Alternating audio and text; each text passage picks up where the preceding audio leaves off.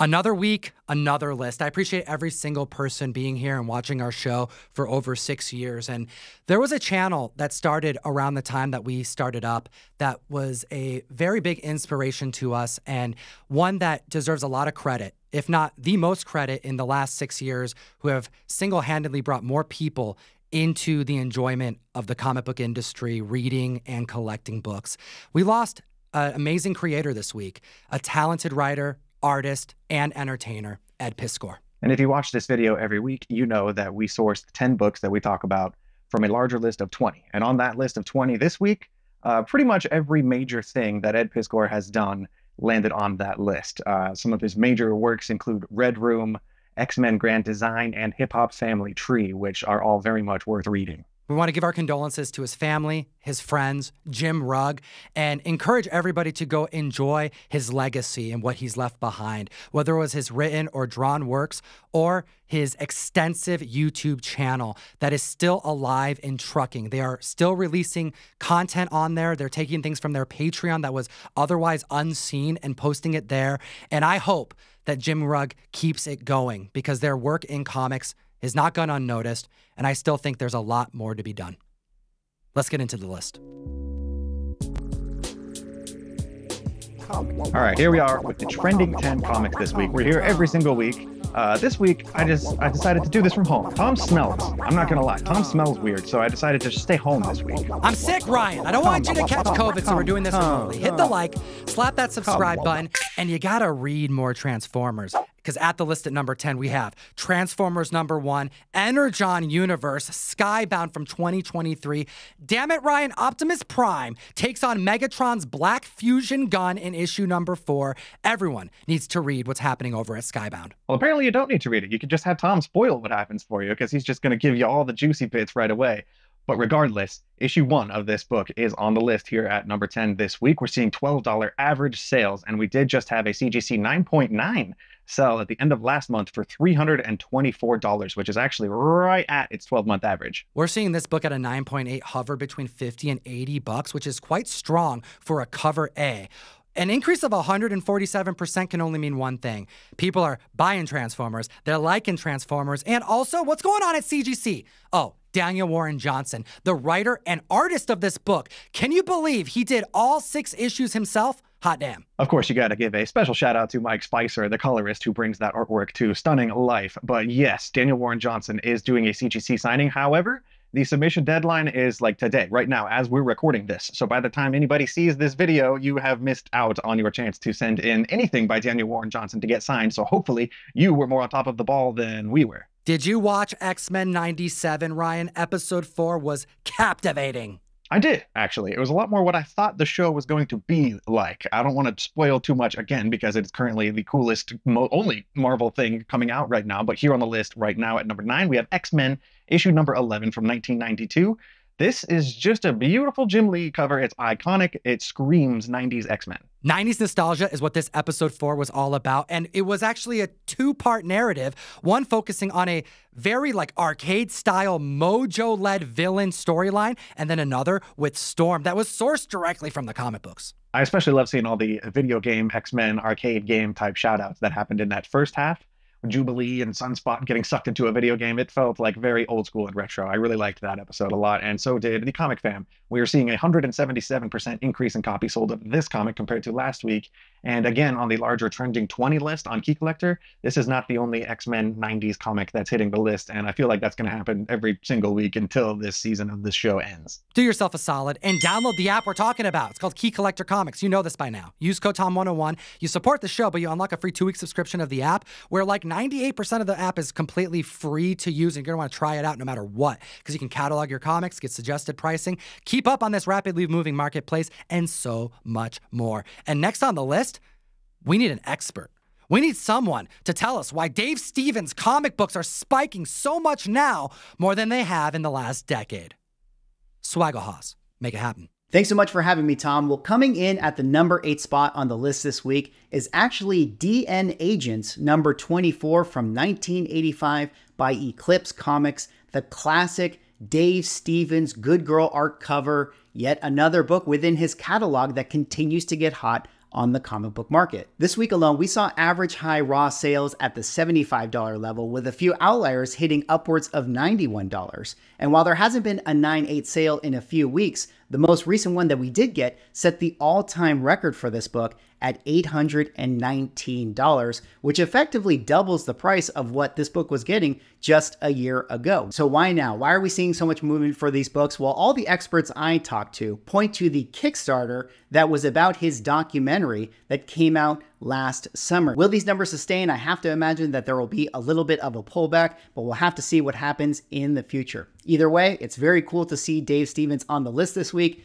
Thanks for having me, Tom, and let's bring it back to you. Big shout out to Swaggle Thank you for stepping in, for filling in on that number. That's a big blank spot for me. I'm glad that we have friends in this community who know their stuff. You guys need to follow Swaggle if you haven't already. Don't worry about trying to spell it. It's a hard word. We're just going to put a link up here somewhere. You need to follow him. He's got all kinds of really good market analysis commentary. If you're a fan of this channel, you're probably going to find something you like over there too. Thanks, Mikey. And let's move on to number 7 on the list with Fantastic Four number 50. We got a brown cover to talk about. $850 average sales doesn't do you much good, but the CGC 5.0 sold for $238 this month. The CGC 8.0 sold for $1,049 this month, and a 9.6 April 4th just sold for $19,800, which is higher than the recent 12-month average at that grade. Silver Surfer Galactus being on this list, and stay tuned, we got more to discuss, only means one thing. We're finally getting news about the first Marvel family entering the greater MCU at large. So I guess we should just walk people through it, right? On Valentine's Day, Marvel did this release of the Fantastic Four cast. Out of nowhere, they just released. They announced all 4 members of the Fantastic Four, including Herbie. We don't know who's going to voice Herbie, but Herbie was also included in that picture. And since then, it's been kind of quiet on the Fantastic Four front over at Marvel until this week, when they just randomly announced that not only did they cast Shah LaBelle, who we all know as like Norrin Radd's love interest on the planet of Zenn-La, but they confirmed that Shah LaBelle will be the Silver Surfer in this movie, which is raising several eyebrows. An increase of 333% for the Silver Surfer versus Galactus storyline. Classic Jack Kirby, second appearance of Galactus, third appearance of the Silver Surfer. This book is tough and high grade. Johnny Storm goes to college on this cover and in the book. I want to know what your thoughts are about Silver Surfer being cast, because I have some more things to say about it, but I got to hear your thoughts first. He's got more things to say, and so do I. And we're going to keep going because we're going to talk about the issue previous to this right now. Number 6 on the list, Fantastic Four 49. This is the first full appearance of Galactus. This is the second part of this giant trilogy, probably the biggest trilogy in the Fantastic Four pantheon. We're seeing a 157% increase in copies sold of this book compared to last week. And again, we got confirmation that the Silver Surfer will be in this movie. That implies Galactus will feature in this movie in some capacity. So it's exciting. It's natural to kind of look at grabbing his first appearance as well in this issue. This book's hitting $4,000 average sales, but a 6.0 went for $1,000. This is a pricey book. It's also my favorite of the 3 covers, you know, because you got Galactus and Silver Surfer in it. But we do have multiple other reasons to be looking at these comic books besides the casting, don't we? Yeah, so again, like I was saying, it's been kind of quiet on the Fantastic Four front, and then this week we got the news of the casting of the Silver Surfer. We also had Marvel Studios tweet out this image yesterday as we're recording this on 4/4. It's a shot of Johnny Storm, Human Torch, just flying through the sky, and there's a link up there, marvel.com/Fantastic Four. You head to that link, it takes you to a broken page featuring a 404 error with Herbie the robot on there. And if you look real close at Herbie, you can see he's got a QR code. You scan that QR code, it takes you to a completely different website where Marvel provides a 5 free digital copies of various Fantastic Four books, which Tom can lay out for you right here. These are the books they want us to read to get ready for the big narrative. FF1, first appearance, naturally, but also we have 48, 49, and 50. The trifecta we're just talking about. This right here all but guarantees that they want us anticipating a Galactus narrative. Silver Surfer. All makes sense. But the 5th book is Fantastic Four Life Story. This right here is a by-era narrative that takes you through the life of the Fantastic Four, leading me to believe that the Fantastic Four have not existed in the 616, because wouldn't you think that the people of the 616 would remember Galactus showing up at some point? You would think, but apparently people in the MCU are kind of just overlooking the fact that there's a giant celestial popping out of the ocean in the middle of the ocean for years now. So I guess they can overlook Galactus. We've been talking about Javier Bardem and Antonio Banderas circling the role of Galactus for almost 2 years, I want to say, at this point. So I'm looking forward to a very imminent casting announcement of somebody in that role here pretty soon. Which brings us to number 5 on the list. And if you want to support the show directly, we're going to send you comics every single month, and it's dope. $34.99 gets you guaranteed exclusives, back issues, a chance at random keys and prints. We have going in 1 per box in the April mystery mail call. 2 different Dan Panosian covers. The first, Jackpot and Black Cat #1. We have the Jackpot cover. Peter's hit it twice. And then also Deadpool #1, Dan Panosian doing McFarlane justice with an ASM 300 homage. And you can go to comictom101.com to join the community. You support everything that we do. And speaking of Deadpool, that book just came out, and I hear it's fantastic. I'm still waiting on my copy. We have more Rob Liefeld goodness to discuss. Halfway through the list here at number 5, we have Avengelyne #1 from 1995. This is a Rob Liefeld co-creation. We're seeing $4 average sales with a 182% increase in copies sold. Completely out of the blue, right, Tom? There's absolutely no reason this book is making the list this week? Well, it sells for $4 on average, which is basically cover price. And that's why we're seeing this giant increase of copies sold of 182%. Avengelyne has not only been picked up for option status, it's not the first time that it's gotten this far. We saw this book optioned back in like 2013, again, just years later. And we're finding out now that not only Margot Robbie is attached with her production company, but Olivia Wilde is set to direct. And Olivia Wilde directed the movie Don't Worry, Darling with Florence Pugh a couple years ago that I'm a huge fan of. That movie's great. It's definitely worth checking out. I keep bugging Tom to watch it. I don't know if he has it or not. But yeah, Margot Robbie's production company, Lucky Chap, this is like their first big thing after Barbie. So it's kind of exciting to see what they're working on next. We've also got producer Simon Kinberg attached to this movie, and he's like kind of the brainchild of pretty much every single X-Men movie we've ever had. So I think the creatives attached to this movie are pretty well positioned to give us something kind of badass. Avengelyne is a fallen angel cast to Earth to prevent the apocalypse with her super strength and her blood that she utilizes as a weapon. This is Rob Liefeld goodness, action-packed with a directorial team that I can't help but think could do something really special with this badass character. Which brings us to number 4 on the list with Heist #1, a book I've never read, but I only had to hear what publisher created it. This right here is the closest thing to A24 in comics. We have Vault Comics, who I know you are a fan of. This book is Heist #1 from 2019. This is from Vault Comics, like Tom said. I'm a pretty big fan of Vault Comics. They're kind of a smaller publisher. They don't put out a whole lot of books at once, I guess, but the stuff I've read from Vault has been really good. And this book is now on my radar because it was just optioned this week for a movie. This book is hitting $8 average sales. We don't have any CGC to report on because people weren't specking on this book. 1,100% increase in copies sold shows that option status moved the needle this week. And when you read the synopsis, I can't help but get excited. I love some sci-fi, Ryan. This book is called Heist. It takes place on a planet called Heist, which is a prison planet. I guess all of the galaxy's prisoners get shoved into one place where nothing bad could probably happen. It doesn't seem like there's any red flags or anything that could go wrong with that sort of setup. So this is one I want to track down and check out. I want to give a shout out to a bunch of Vault comics that I love and recommend because I personally read them, unlike Heist, of course. Shout out to Barbaric, The Autumnal, which is as close as I've seen a comic get to Hereditary, which is like Tom and I's favorite movie. Go read The Autumnal. Go read The Rush. End After End was really cool. The Nasty just finished wrapping up. Mindset was one of my favorite books last year. And Heart Eyes is a freaky kaiju apocalypse book like nothing you'll ever read. Which brings us to number 3 on the list with probably the biggest release all in one week of the year. Geiger, 80-page giant, issue #1. Jeff Johns' goodness hitting $8 average sales and 400% increase in copies sold because the debut of so many other books that are part of this universe. But it's like more than one universe. I've been a big fan of Jeff Johns, clearly, for quite a while here. I've actually got Geiger right here. It's from 2021. This is the first trade. Geiger's been a character for quite a while. After this 6-issue storyline wrapped up, this 80-page giant one-shot here came out, which sort of set up a lot of the future storylines that would eventually grow into what we saw this week with the what's being called Ghost Machine Day. It was New Comic Book Day this week because all 3 of the big Ghost Machine titles all came out on the same day this week. That's a huge statement. Geiger #1, Red Code #1, and Rook Exodus #1 all came out this week. They all blew off the doors. Everyone was crazy about it. I've seen a lot of love for Rook Exodus, especially.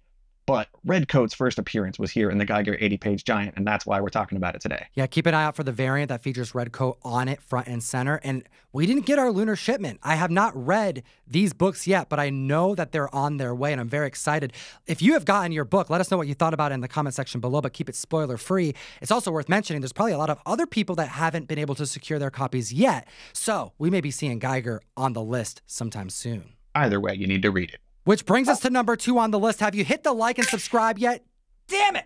We have Silver Surfer #1. We're taking it to 1968 with the first origin for sure, but like we have the first appearance of Shalabal in this book, and now we know Shalabal is going to be one of the heralds of Galactus, taking on that Silver Surfer burden, and people are freaking out, Ryan, and I think it's premature. Yeah, I'm guilty of this too. I remember, 16 years ago or something at this point when they're like, Heath Ledger's going to play the Joker in the new Batman movie. And I'm like, oh, that's the cowboy guy from that one movie. I don't like this. That's bad. That's not going to be cool. What a lame idea this is. I'm going to post about it loudly on the internet. And then, of course, that movie came out and we know how that went. So I've learned a long time ago to just stop complaining about casting picks. But the more evidence comes out about this movie and the multiversal kind of nature of that it will probably have, I think there's something more going on here than we might realize at first. An increase of 1,067% in copies sold for Silver Surfer 1. We're seeing $1,800 average sales. Someone grabbed a 9.0 for $38.40 this past week. And I can't help but think that this casting is good news for Norrin Radd. Bear with me, because it tells me that what's more likely happening is that we're going to get more than one Silver Surfer. They're not just going to not cast Norrin Radd. That would be my bet. And it would make sense to me that they would cast the female herald before we get Norrin's casting. Yeah, Tom pointed this out to me before the show, and it was a very good point. Like, if they announce that they've cast Norrin Radd, Silver Surfer, boom, boom, boom, the big classic one everybody's excited for, and then they announce that we've cast Shalabal as well, it's not going to be as exciting, or it's not going to make as big of a splash as we are experiencing right now with a little bit of fan outrage over this surprise casting. So I think Tom's probably onto something. There's even another wrinkle to this story with Atlanta actor Lakeith Stanfield, probably my favorite character from that show. Go check out Atlanta if you haven't already, by the way. He posted on Instagram, like the day that we saw the casting of Julia Garner as Silver Surfer, he posted on Instagram, thought it was going to be me. And he took it down quickly. Why would he do that? It tells me that they were probably actively casting for this character. I don't think this is bad news. I think what we just found out is that not only are we going to get Galactus and that fantastic Kirby narrative, no pun, the first Marvel family, and during an era where they're already famous. So we're not going to get a retread of an origin story we've seen multiple times. No, they're going to be famous in their own right, probably in a different multiverse. So it makes sense with the greater 616 having them be absent. And not only are we going to get Silver Surfer, we're going to get two. Yeah, Julia Garner was on Ozark on Netflix a few years ago. I never got around to watching Ozark, but now I think it's jumped up to the front of my list here. And if Lakeith Stanfield is really cast as Norrin Radd, just kind of waiting in the wings, I'm even more excited because, again, I'm a huge fan of that guy, and I think he would really pull off Silver Surfer quite well. Hit that like, slap the subscribe, follow Swaggle he's a homie. And the #1 book only further proves my point because, yes, there's probably a lot of people out there who are super upset, but others are specking, which is why I think this next book is on the list. Earth X #12. This is when Shalabal becomes the Silver Surfer. And in this run, we still have Norrin Radd Silver Surfer. This is another one that I'm not as familiar with. I need to go track down Earth X and read it because this is a really cool, like, Alex Ross-centric book, right? There's some really good covers in here. According to what I was able to find, there's only 2 slabs of this book on the CGC census as well. 2 9.8s, and that's it. We're seeing $40 average sales across the board for like raw copies of this book, which is probably the best way to go track this down. I don't think you want to be one of the people who overpays for one of those 2 slabs that exist already. Go track it down. We're seeing a 1,380% increase in copies sold on this book because it is the first time that Shalabal becomes Silver Surfer. That right there is a key moment that we're expecting to experience on the big screen.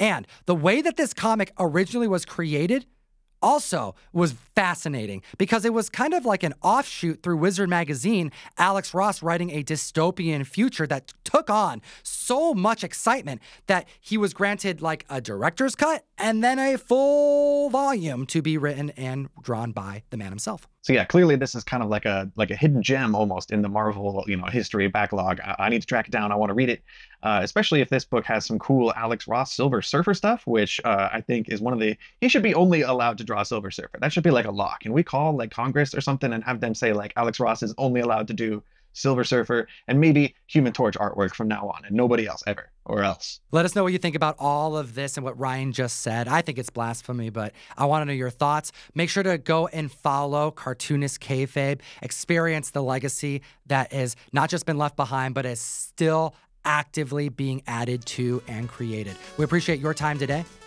As always, Geek responsibly. Enough said.